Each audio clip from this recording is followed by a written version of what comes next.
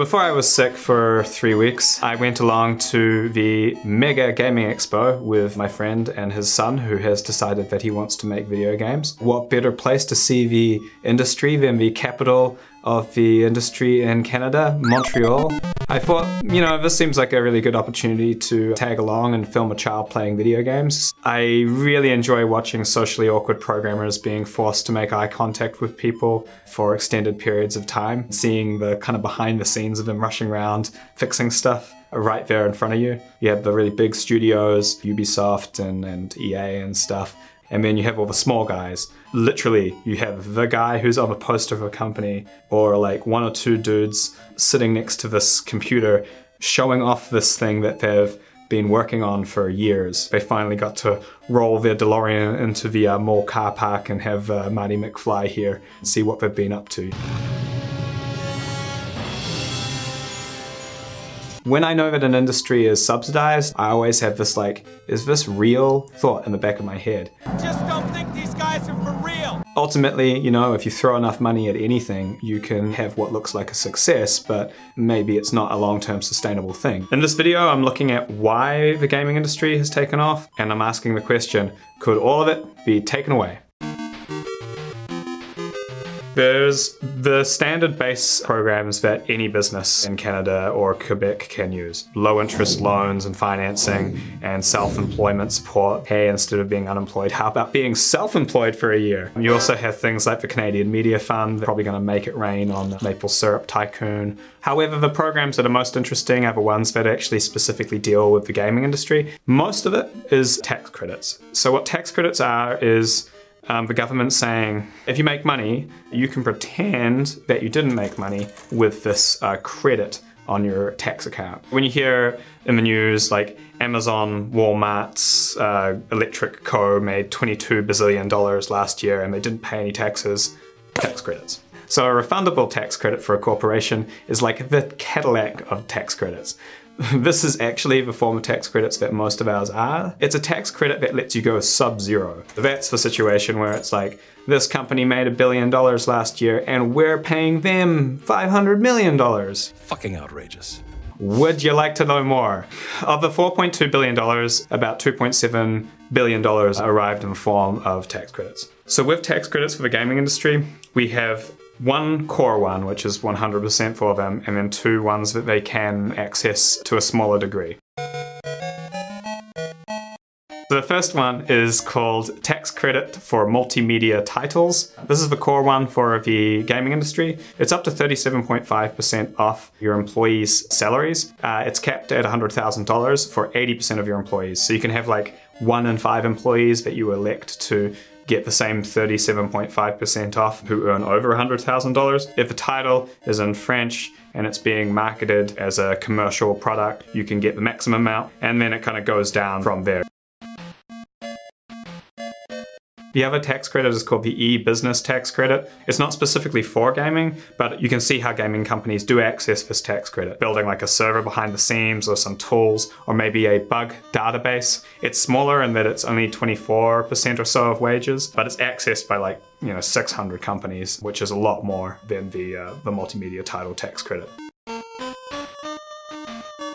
The third one, which the gaming industry kind of gets their sticky fingers into a little bit, is the research and development tax credit. The R&D tax credit basically says to companies, I know that you enjoy making ineffective cold medicines, but maybe what you could do is make an effective cold medicine. Here, we'll sweeten the pot. If you get like a couple of your employees working on making a cold medicine that actually works, then we'll kick in like some of their salaries. R&D tax credits are a kind of bullshit. I mean, most of the tax credits are. Effectively, the government's having to come up with some metric to say, oh yeah, this company deserves it. Research showed that they were prone to being abused.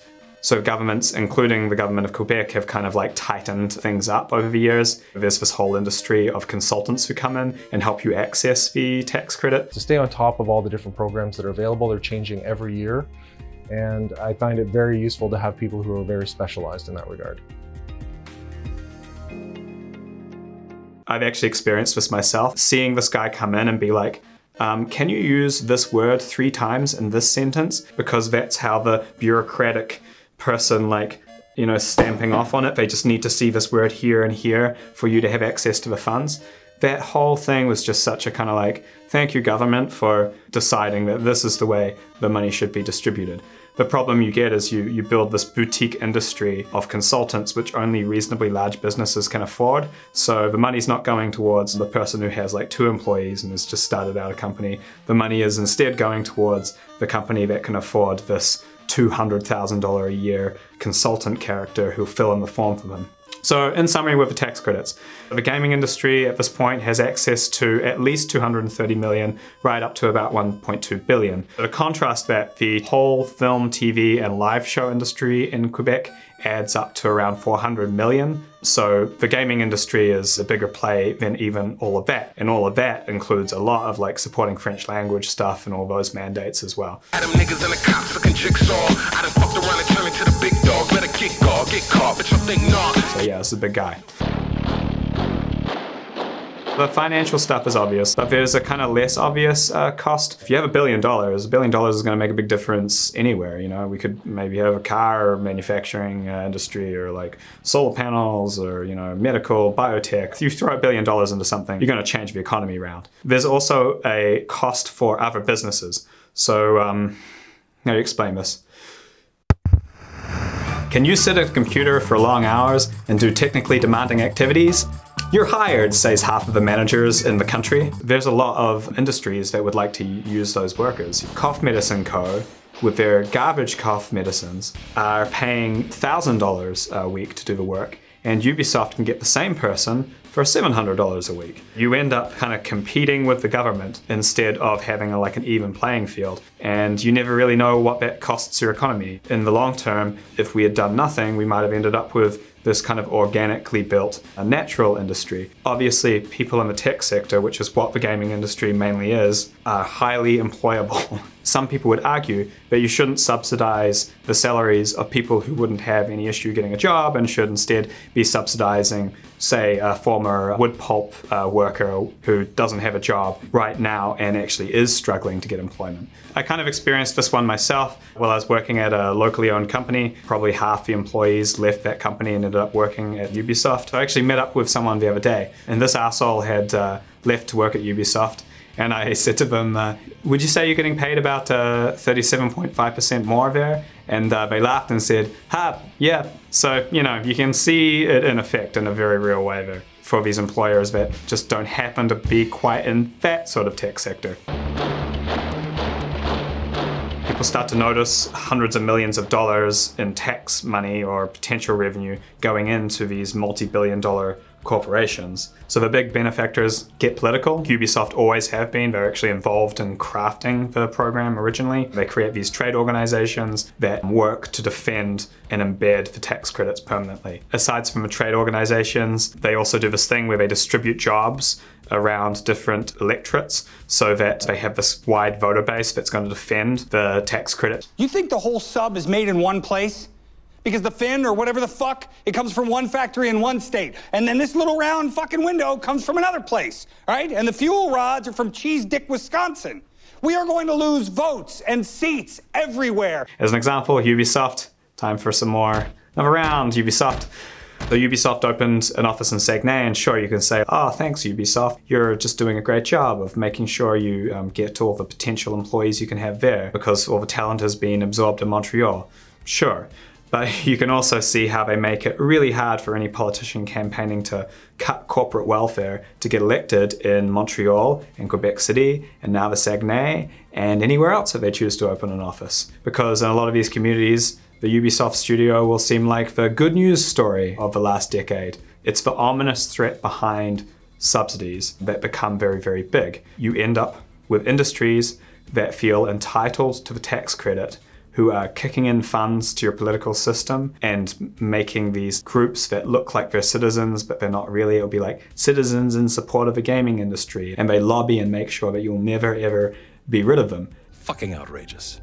That's how you end up with a very liberal province like British Columbia still subsidizing the fossil fuel industry, or Saskatchewan, which subsidizes farming. Neither of those industries need the tax credits anymore, but it's really, really hard for you to take that money back after you start giving it out. So it kind of costs us in a political way as well outside of Quebec. We get blamed for not having our finances in order. Quebec tabled a budget with a $4 billion surplus thanks to a $13 billion equalization payment from Ottawa, which came from the workers that many of you have had to lay off. We can't be totally sure that this is going to work. So it's kind of like having a bunch of debt and then going back to university for a random degree, even though we already have a few good degrees. Ontario and Alberta are like your parents saying like, whoa, whoa, whoa, why don't we pay that debt down and then you can do this. Those are the obvious downsides, you know, the sort of thing you'd get any time that you subsidize an industry. But what did we get for this? Well, we got an industry that didn't exist before. And as talented and creative as Montreal is, I think it's absolutely 100% without a doubt would not have an industry this size if the government hadn't thrown all this money in. And in the 90s, when the Parti Québécois put this in, it was really groundbreaking, you know? The video game industry wasn't like it is now, a much bigger industry than film. So I think you gotta give them credit for like seeing an opportunity, and as a government jumping on that, you know, it's pretty ballsy. In the 80s and 90s, there were studios everywhere. You know, you had like Bullfrog in the UK and Melon House in Australia, which made KKND, which was my favorite game when I was a kid for some reason. Texas had like ID Software and Apogee, which made Hocus Pocus, which I used to play. Nevada had Westwood, but by the end of the 90s, it basically consolidated, and Montreal, through doing this, managed to actually make us a video gaming center. We're the 5th largest center of video gaming in the world. The other thing that you'll always see used as an argument when there's a subsidized industry is what's called economic multipliers. Ubisofts open up their office in the Mile End and they rent space from some local person who now gets to have money. They drive a food truck into the building and defeat the purpose of it being a truck. And then like Ubi Sushi opens up down the road and they get to make money. And multipliers are real. They're kind of a difference between like a big developed economy and a small economy. Is just cash flowing around between things. So the issue is, if the government were like, all right guys, we're just gonna pay $1 billion for people to dig a hole, and it's kind of a mining, I guess it's a mining subsidy. Those people would still like buy a hot dog at lunch. The question really is this a good economic multiplier versus other industries? The multipliers for the video game industry are really good. Mining, for example, doesn't have great multipliers. Video games though, the people that are working in these offices, living in Montreal, buying in the local market, it's a pretty good industry for multipliers. However, I think the most obvious argument against the multipliers is, well, why spend $1 billion? Let's spend $100 billion and get $1 trillion worth of economic multipliers. It's pretty obvious that the multipliers taper off, because at some point, to raise the money to subsidize the industry, you're taxing Ubi Sushi so much that it's not worth Ubi Sushi existing. So when we're talking about all these subsidies and stuff, there is an apt parallel story going on I call the Hollywood story. It's the 1920s, the film industry took off in California. It became the ubiquitous capital of filmmaking in the world. The industry did very well, and out of that came the VFX industry. But in the 1990s, British Columbia, which happened to be in the same time zone and just 3 hours flight away, started offering subsidies. And at first that just meant that Mulder and Scully were running around Vancouver instead of wherever they were supposed to be, like Chicago or something. Where are they supposed to be based? I think it's part of actually what makes the X-Files so weird, because you're watching it and you're like, where is this place?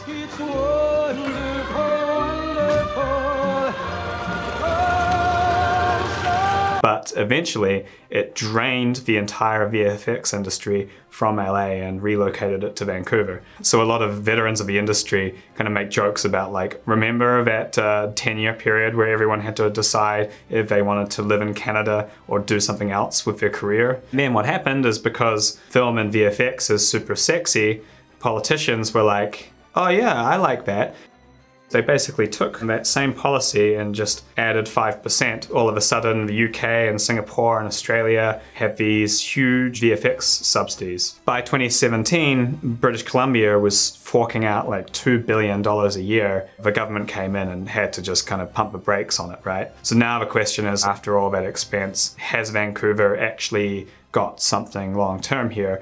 Or did we just ignite a fire with gasoline and then it just burnt off and now we don't have anything? This brings up the obvious point. If a subsidy actually works, then it's probably not going to be sustainable, because the bigger the industry gets, the more that it costs. And you can very easily find yourself in a race to the bottom with other places who are prepared to pay even more money with lower wages. There's a lot of stories coming out about, we subsidized it so much, but we didn't subsidize it to this crazy amount that these guys prepared to, so these assholes left, and then we had to spend $1 billion and we got nothing. So we have to move out of this race to the bottom thing. So far the program has worked, but now we're in a different phase and the strategy has to change. We're at full employment, other jurisdictions have jumped on, and now you can see similar tax credits being applied in other countries and even right next door in Ontario. The leading experts in tax relief for UK game developers. And some of these places, they're going to be able to outspend us, and they're going to have educated workers who could potentially work for less. These costs are also increasing dramatically. I think we need to move now into what I'd call phase 2 of the gaming industry in Quebec. We need to transition to a sustainable model that's not just based on being cheap, because that's just stupid. You're not going to win that game. Point 1. We have to support original and innovative stuff and make sure we aren't just subsidizing studios that are doing porting or don't have any senior management right here based in Quebec. The Ubisoft example I think is pretty good. Ubisoft Montreal used to make games like Donald Duck Going Quackers. Not a classic game, didn't even know it existed. Then Ubisoft decided to close its New York office and consolidate its North American headquarters here in Montreal. They brought this stealth shooter along with them called The Drift. The Montreal office had been tasked with building a new Tom Clancy game, and they turned The Drift into Splinter Cell, which became a really big hit. Then the studio created this parkour-heavy version of Prince of Persia, which resulted in the original IP Assassin's Creed. So there's your progress, right? You're making a Donald Duck Crash Bandicoot clone, and then you're kind of like building something that is original, but maybe the original idea didn't come domestically, and then ultimately you create a brand new thing, which is incredibly 2004. Hey guys, remember parkour? That's where you want to be. So now we have a situation with Ubisoft where it's way harder for them to leave Montreal, because we moved from being just a production line to a thing where like all of the IP and all the people who originally made a thing which made them a bunch of money are based in Montreal. If they left Montreal, Ubisoft would have to try to convince hundreds of Montrealers to move to France or wherever the next office is going to be, because those people were so integral to them being able to make successful games. So in the government subsidies, we don't want to be funding porting, because the decision on where you have a studio is not just about dollars. So if like Nintendo decided to move its workforce to Orlando, we all know they wouldn't be able to make the same games. You couldn't say, oh, you could do this anywhere. This is a thing for the government to promote now. We want to develop the reputation that Montreal has some special sauce for new ideas. Just like New York for the finance industry or Houston is for the oil industry. You got to be special, and special is actually not really about salary. How do you do this? Well, a lot of people have already looked at this. It's a pretty common problem. So it's interesting to note the Canadian Media Fund pushes for original content already. So you can't get money from them for like sequels. So Red Barrels, which is a local producer, textbook example of the sort of thing you want to promote, when it made Outlast, it used their funding to get the first version of the game off the ground. So you could set things up so that the subsidy is staggered. If your programmer is working on an original first concept, you get the 37.5% subsidy, or maybe even more, but you don't get that for like the sequel. If you're doing something like porting a game, you have a very, very small subsidy. So you would have bigger producers saying something like, well, let's get Montreal to create the original title and we'll get the Toronto office to do the port, because those idiots don't know how to spend money. The point is we now have like a real dumb kind of flat tax credit, and we probably should start to play with it and tweak it a little bit so that it pushes things in the direction that we want. Another solution for our current predicament is placing money into education. So it's almost always better to put money into education than it is putting it into companies, because those people that you invest in, even if the gaming industry doesn't work out or whatever, those educated citizens are going to be an asset to whatever else comes down the pipeline. At this point, we're the 5th largest region for game development in the world, and we've got historically low unemployment rates because we're now being constrained by hires, not new international studios. Every couple of months a new studio is announced and they're not soaking up any slack in employees. So we want to set up these education programs so that local kids can more easily join the industry and bolster the ranks, and also probably want to set up path to residency programs so that young talented people from around the world can move here and move us from 5th to 4th or 3rd. What I'd propose is a program that gave people a no-interest loan to move to Quebec from other places, as long as they're going to end up in a university program or polytechnic that feeds into the video game industry. This loan is no interest and you're going to get trained. But if you leave the province of Quebec, you're going to start to pay a lot of interest. Well, if you stick around, eventually, because of inflation, that loan's going to be nothing. You pay it off in one paycheck if you finish out your career in Quebec. This program doesn't even have to be international. It could be residents from other provinces. Right now, people from Ontario, when they're weighing up where they want to go to university, it's like algebra. Why you gotta put numbers and letters together? Why can't you just go fuck yourself? They choose Ontario just because they don't want to be stuck washing dishes for a year, waiting until they can go to university. The third pillar of this new phase would be to support local businesses rather than these international companies. We want to domesticate this industry. We want to keep the IP here. Of course, it is weird to be subsidizing these big foreign corporations. The worst thing is that we have these really high taxes on small businesses here in Quebec, the highest in Canada. We've essentially kind of engineered things so that we encourage large Ubisoft operations and discourage independent studios. It's kind of crazy. Back in the old days when Ubisoft first came in, the local operators had to fight to get the credit that was being given to Ubisoft applied to themselves. And that alone tells you that the original plan really wasn't thought through too much, and it was very, very, very much focused on these large multinationals. So we should adjust these subsidies so they favor domestic companies now. We've got the big guys in. There are now thousands of Montrealers who are really good at making AAA world-class video games. So you could reduce the subsidy a little bit for international developers and increase the subsidy a little bit for local developers.